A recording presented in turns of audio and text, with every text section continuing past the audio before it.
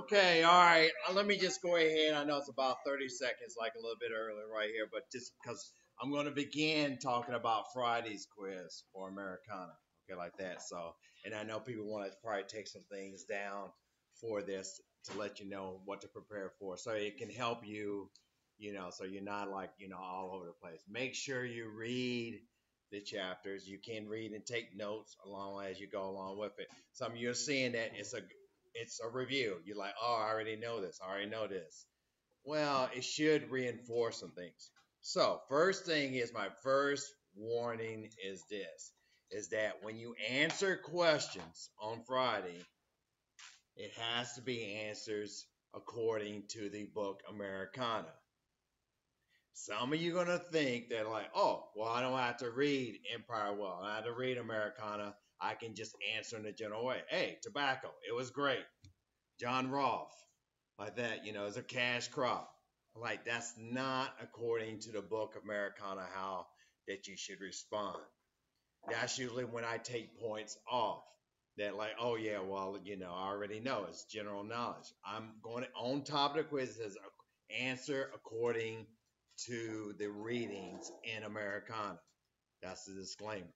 On that note, I'll go now and say some things here I think that you can look at from each chapter that will help you. I'll try to guide to get the quiz. Now, I think Layla asked before, like, what is like, what's the format?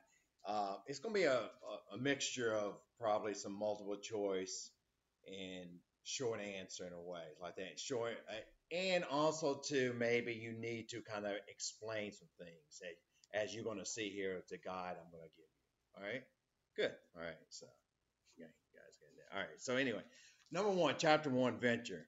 Like, what are the advantages of the way the English settled North America through joint stock companies? I'll say it again. Advantages of the way English settled North America through the joint stock companies. I think the first 2 or 3 pages, he kind of goes along about why, like, it's better for the companies. And I know some of you guys know general knowledge of that, but he says some things in those first 2 or 3 pages specifically why those joint stock companies were advantage for English settlement in North America.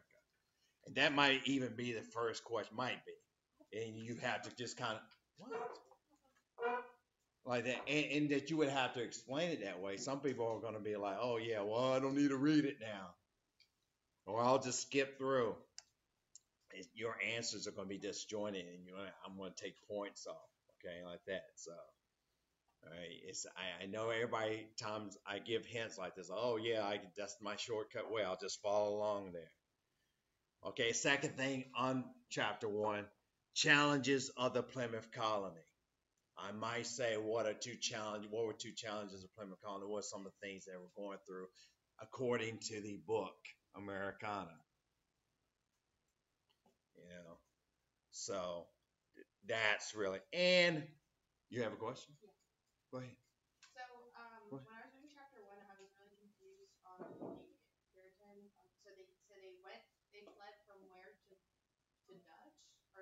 Yes, yes, at first and everything like that, and they back to England because they said they were feeling a little bit like, again, that they were losing their religion in a way, and that the Dutch were not like the Protestants they wanted to be. You get it? Right. Right, exactly. So that is on. But again, they're specifically in there. He talks about that, and it goes back, and that's when they decide, like to gather together the capital to leave on the Mayflower. Also on that, and this is going to be really the pattern of most chapters, and I'm going to kind of worried about giving you this kind of hint. It's page 17. Usually I like the last 2 pages of each chapter. All right, so you're going to see, I'm going to say all the pages on here about that. And some of you, I know, probably not any of you guys in here, ladies in here, you're not going to do this. You're going to think like, well, I'll just read it like the last 2 pages. That's going to give me the whole thing. You really have to kind of understand what he's summing up for like each chapter. All right, but it's pretty important. Two, tobacco. All right, so this chapter. Pluses and minuses of growing tobacco in the Chesapeake area. And again, because you have a card, you may be able to put some like advantages from the book that you see in there, or you see some minuses of growing tobacco in the Chesapeake area. Go ahead. In any of the Americana quizzes, will we need to know hard numbers? No, not really, unless I specifically really give you a hint in there like that. So, sometimes what I'll do is say, like, because I give you some of the page numbers, like, well, what are the advantages of, why was cotton a cash crop? And, he gives you some specifics in a way, again, because what some of you guys are going to do is say, oh, cotton's a cash crop. We're able to sell a lot of cotton. Well, anybody can answer that. All right. That's not saying that it's from the book. All right. That's why you have that 4x6 card to kind of put some things down there. On tobacco, indentured servitude versus slavery. Right? Like what is advantages, disadvantages, like again for having indentured servitude versus slavery. Along with that, the evolution of indentured servitude to slavery, finally, where they do kind of convert on there. And I don't know if he even mentions Bacon's Rebellion, okay? So, which is good, all right? Very good, like that. But he really talks about like how eventually in the later half of the kind of 17th, 18th centuries, they're kind of coming convinced more with slavery, all right? And Lord Proprietors of Carolina incentives for immigration and settlement. Just the proprietors of Carolina. What kind of incentives they have to settle in Carolina? All right. What were their incentives that they were offering? All right. So in there. Well, why? What were they saying to make Carolina again enticing? And he says it in there. Some of you guys have already read. You already know what I'm talking about. So you can just try to highlight that. And this is kind of a big one because I like this, and this is something that's really good. That I know this is going to be on there for sure. Is tobacco's effect on Southern society and politics. The development, because one thing about APUS history is continuity and change over time. Why is it that we're going to be fighting the Civil War? Because it really starts with tobacco, with cash cropping. It changes the tier, the hierarchy of society, and he goes along in there. And that's why this book is so great. It's very succinct. It's easy to read, and you can kind of use. Oh, we already know this. Well, do you? Like I say, it's good reinforcement, and that's where you have it. May 8th should be kind of easy for you in a way. Like, oh, we're overstudied, we're overprepared. That's my goal, and that's what all the students usually say. All right, great. Now go to, oh, by the way, page 29, because I like the summation of tobacco. All right, chapter 3, taxes. I like pages 30 through 31, kind of beginning pages about what's going on with taxes. I love Franklin's response to external taxes. Who knows?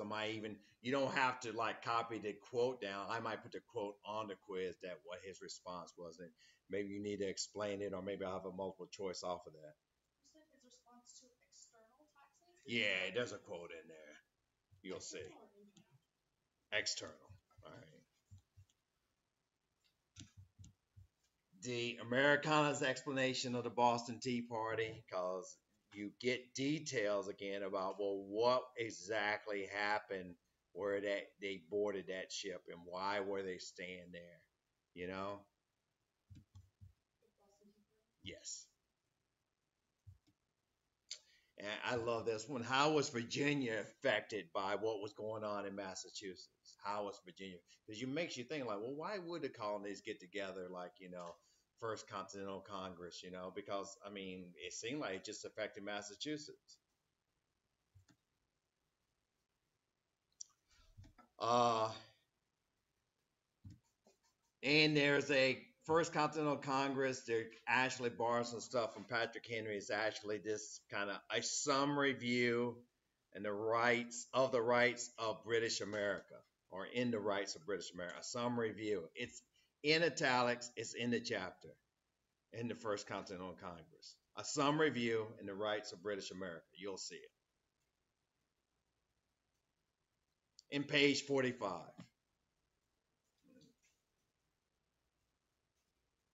Oh, Mr. Price, it's almost been time. Well, I'm not gonna say everything. You gotta gonna have to like again, your card. I know what some of you're gonna do. You're gonna get off like your pen. You're gonna get your like your little like microscope out and start like that's an eye like that and everything. That's not what you should be doing. If I'm giving you these things, you should pick and choose. Like, well, I kind of understand that there's some specific things that I need to write down that he gave hints on because I keep forgetting it or some details. That's what the point is of all this. It's not like, oh, I've got everything now. I'm gonna transfer every sentence that he talked about in hints on this card.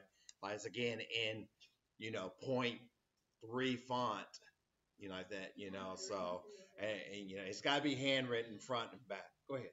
Um, will we be having these like little mini A push 1.5 hit sessions before every quiz? Most likely, Okay. again, because there's no use of killing you. Like again, in there, the base thing is learning. Yes. Again, some of your classmates again are gonna like hear these hints and they're like, oh, I don't have to read now. Let me just go to the last pages. Let me copy your card. That's and again, copying the card. That's gonna go on and all that kind of stuff. And it's just you're just losing the effect of that. I've had, I've had some of your classmates, and you're going to see this sometimes. They come in on Friday with no card. I said, you don't even have to take the quiz. Like saying, I didn't even fail them. I said, you don't deserve to take this quiz. You don't deserve it because, again, you should have something written down. All right, anybody, Einstein would have a card.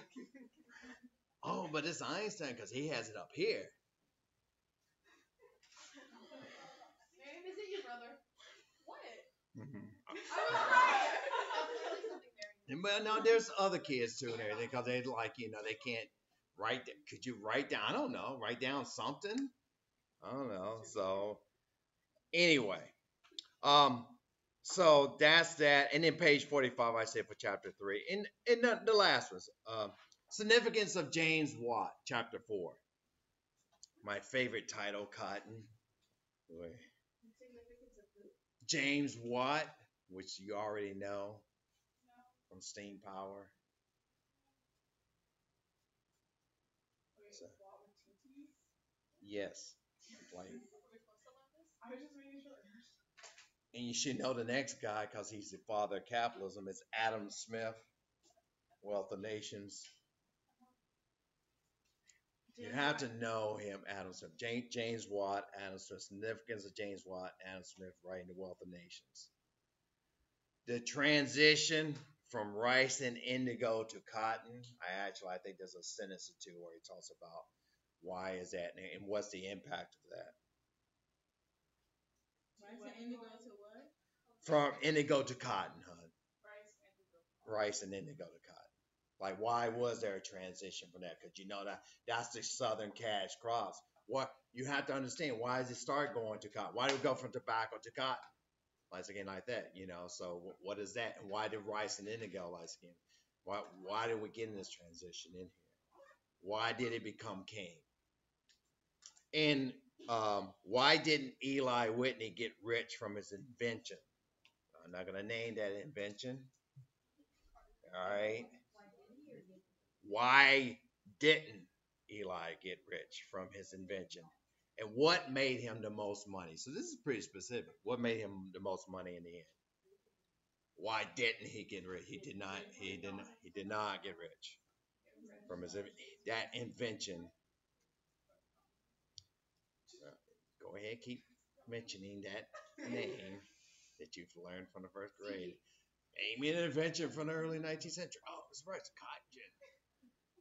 Market revolution. Once again, name me some advancements. The cotton gin. Why did cotton increase? Did cotton gin, Mr. Price?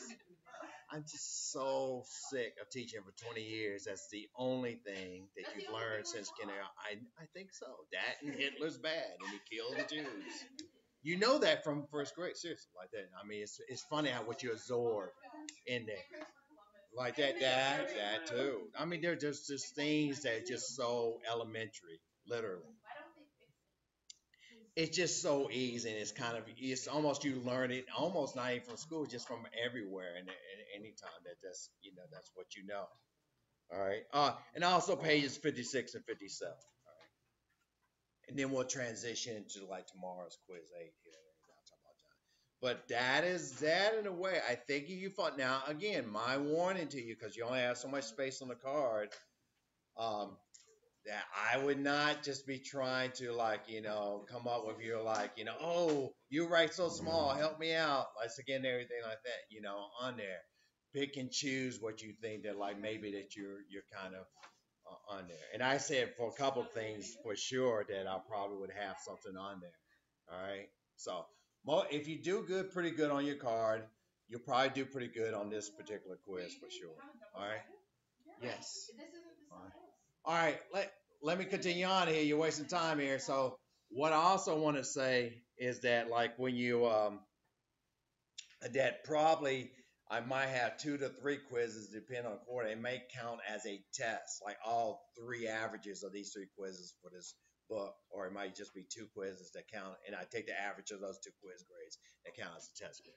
I don't know yet. I don't know to do that. All right, because the time is going here.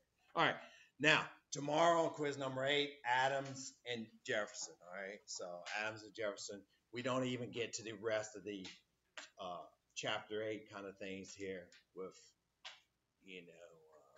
Mr. Madison. All right, that'll be on Tuesday. Please watch that video on Lewis and Clark. Maybe you don't. It's that one tends to be a little bit longer. Maybe you don't have to do all of it.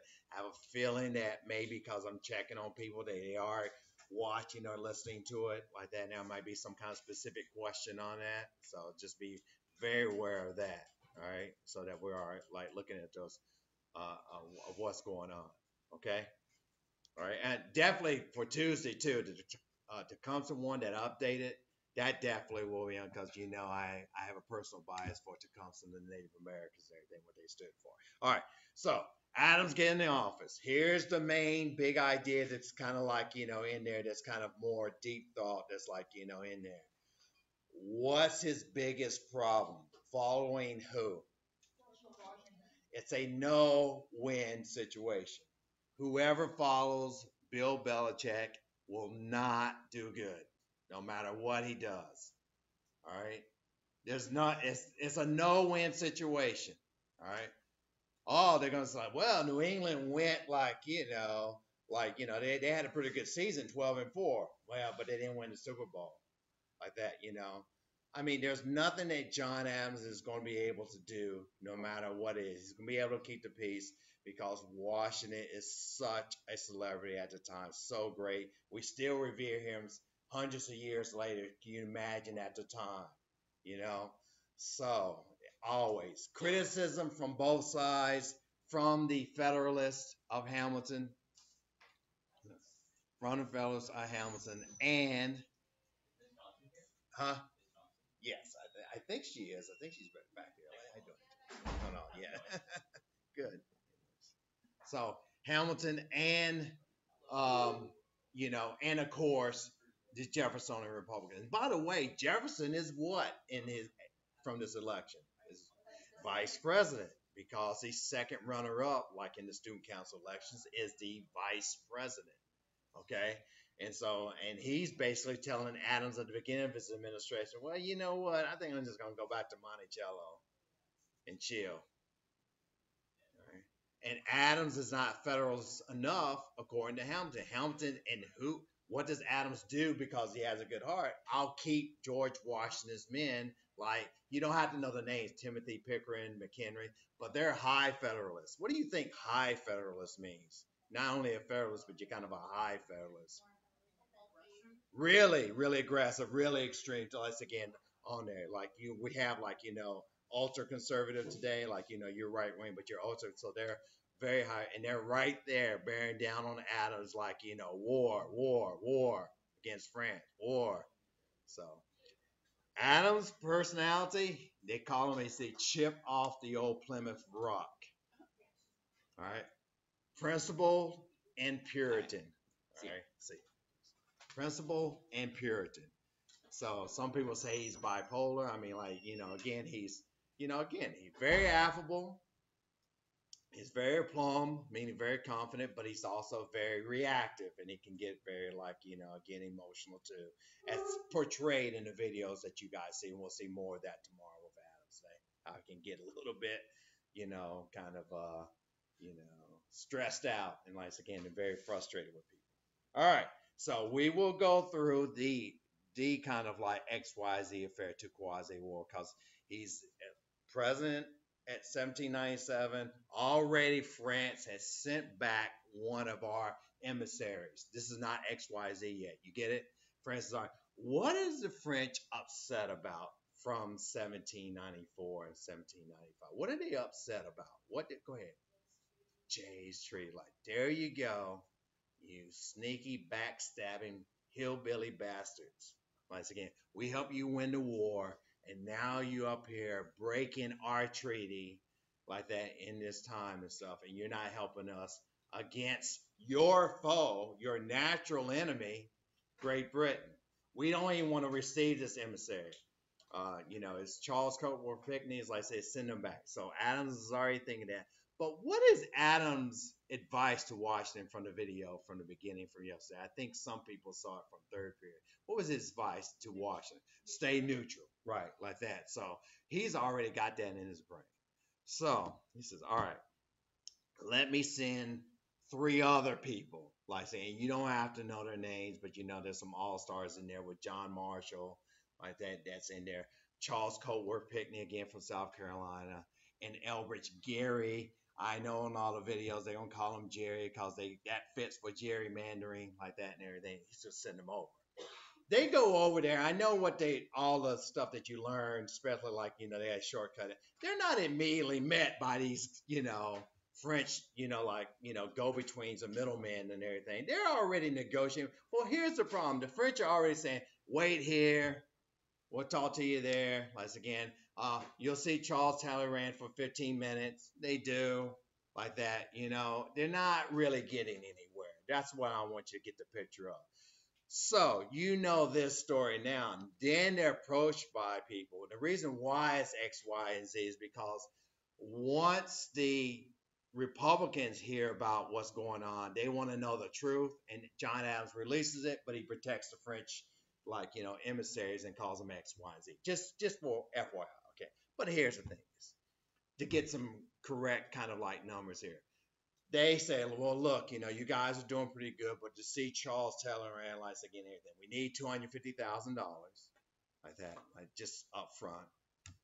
And that's usually not very, like, okay, we understand this, how this goes along, and like that.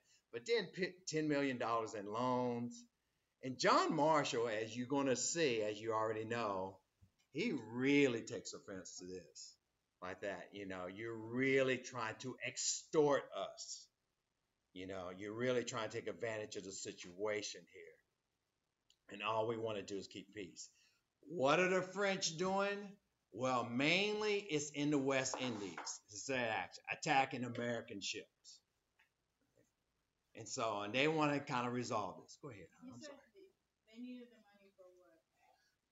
First, they needed $250,000 in it right here to just even see Charles Talleyrand once again. So, being right now the acting somewhat prime minister here in France, just to see him. Yes.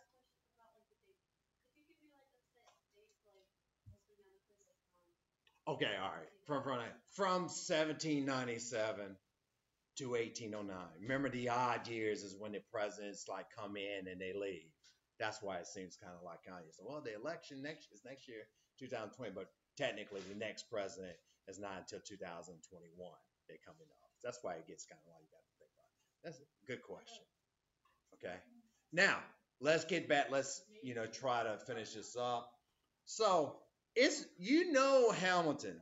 He's saying war, war, war, war. And Adams is saying, like, yes, we can prepare, but we're not actually going to ask for official declaration war. They even in Congress say, hey, in 1798, let's get rid of the Treaty of Alliance. And they do in America in the Congress. They got rid of it. They said like that. It's no longer like, again, like we want to be a part of this Treaty of Alliance.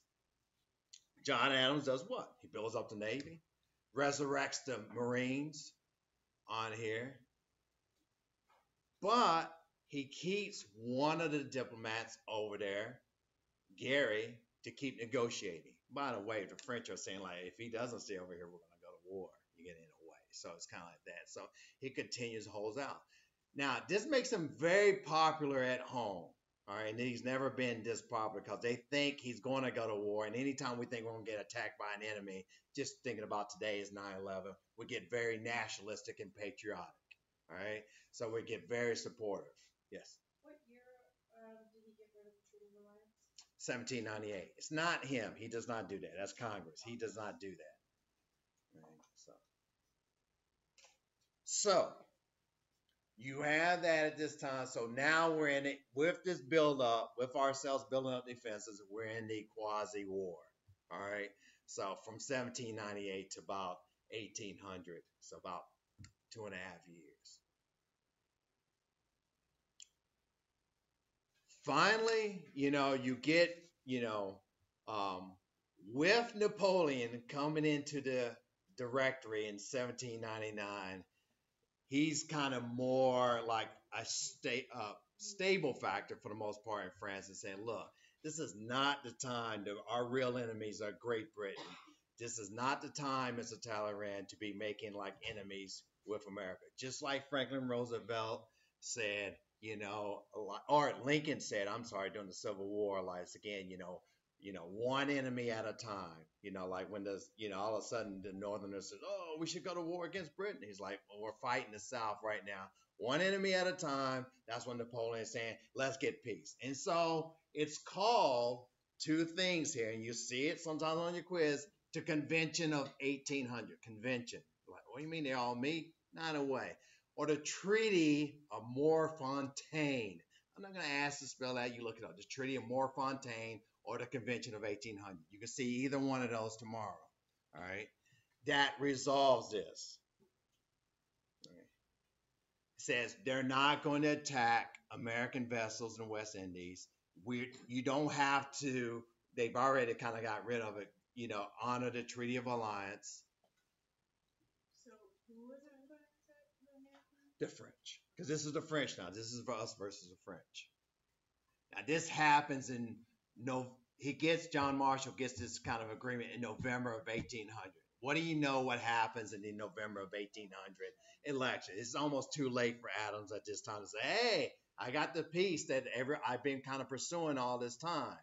It's a little bit too late this time. And of course, the Democrat Republicans are saying that, like, it's, he never was really truthful about everything. Hamilton is saying that, like, you should have, like, we raised an army. Washington was going to run it. I had the uniforms made, and, you never did use us. We're going to have to fight them eventually anyway. They're predicting that it's going to cause much more trouble in the long run. But that's the end of it. It's with that, like, convention. All right. Now, just kind of a preview here, like saying, we can almost do this real quick, actually, in a way, so which is really good. Give me 3 minutes here. Now, you know what he does, like internally? He passes the Alien and Sedition Acts, and there's 4 parts to it. You have to know so much of the whole 4 parts, okay? One part is the Naturalization Act. Now, to become a citizen, you have to be over here 14 years instead of 5. You had the Alien Friendly Act and the Alien Enemies Act, meaning that, like, if you're over here in America and we think you're kind of aiding, like, the French are our enemies, you can be deported. We can send you out. And what is sedition? What is really you doing openly in sedition? Yes. Like barring freedom of press or super sedition. Well, but what are you doing, like, to be seditious? You're going against the government. You're being treasonous. You're aiding, actively kind of, supporting the enemy countries that we're at war with or in conflict with through speeches or the newspaper. So that, and it's really going against the First Amendment. And Jefferson and Madison are like, oh, they're frothing at the mouth over this because it seems like a clear violation of the First Amendment. Yes, go ahead. So is this also eventually how like the Democratic Republicans like they tried to oppose it? That's what I'm going to end up in the last minute here. Thank you. You're already looking ahead here because you guys, studied this before. Like I said, what's the answer? And the answer is the response is between Jefferson and Madison is the Virginia and Kentucky resolutions. But I'm telling you, this is something that you're going to learn that I think I'm going to go a little bit deeper in it than just saying, what did it say basically? Jefferson wrote it for Kentucky, like I say, Madison for Virginia. And Virginia and Kentucky do not pass the road. They just write these things up in secret and advise and kind of like to them what to do. What are they trying to say about the Alien Sedition Act? What can a state do? It can like not use a What's the word? Nullify. nullify. And that's the key thing because, again, we're fighting the Civil War really since the inception of this country. All right. Now, you need to write this down here. They base this on the compact theory, COMPACT, that the Constitution is a compact between the federal government and the states. Like, Mr. Price, why would you emphasize this? And why are you kind of like getting like, inflecting in your voice? Because it's the Civil War. It's what John C. Calhoun is going to be basing his secession arguments in the tariff abominations and his Southern exposition there. So, and don't worry, like, again, nullification exposition in the 1820s. It always goes back to Jefferson and Madison in this kind of compact there that you can nullify laws and agreement between the states and federal government. So important, the Virginia and Kentucky resolution in that context. Done.